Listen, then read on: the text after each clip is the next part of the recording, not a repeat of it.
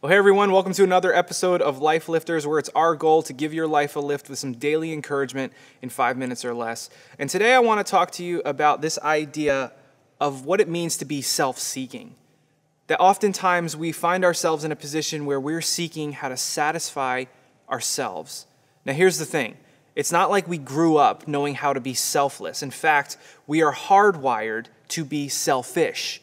That we only think about ourselves. We only think about what's happening to us. That's how we come into this world. And hopefully, over time, our parents or some influential characters in our lives had really taught us how to share, how to be polite, how to do all of those different things.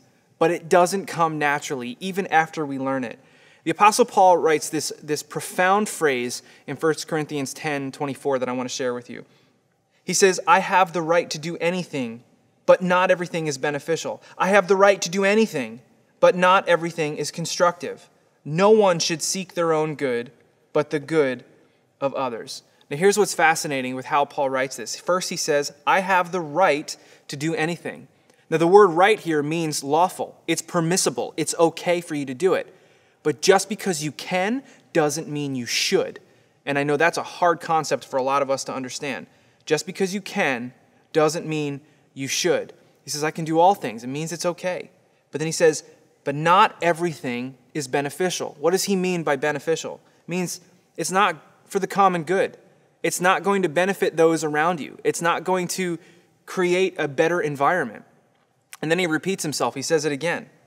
But I have the right to do anything. Again, permissible, okay. Just because you can doesn't mean you should. Because then he follows it up with this.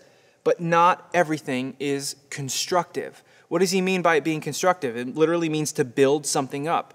Just because you can doesn't mean you should, because it's not going to strengthen someone else. It's not going to create a better environment around you. It's not going to build others up. The word that we use in the church for that is edification. It's not edifying.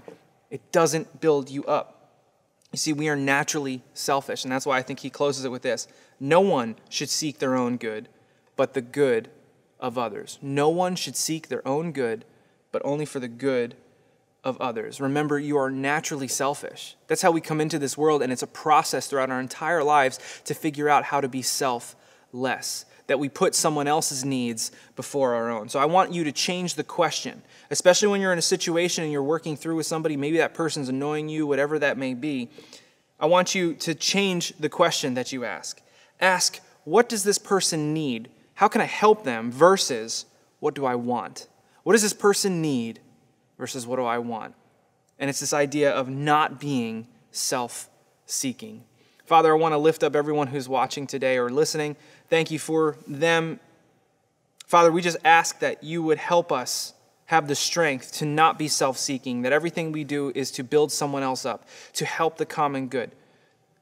Father, we thank you for the grace that you have given us, and I pray that we would be able to extend that to one another. And for whoever's watching and is struggling through that right now, I pray that you'd give them courage, give them strength, give them peace, so that they can love someone else and ask that question, what does this person need versus what do I want? We thank you in Jesus' name. Amen.